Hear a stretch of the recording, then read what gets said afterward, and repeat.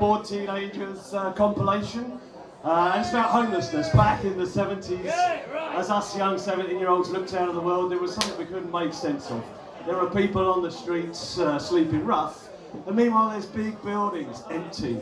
It turned out the big buildings were empty because they were waiting for the prices to go up, and no building characterised this more than Centrepoint, that big ugly carbuncle. And so this song is called Centrepoint Anywhere.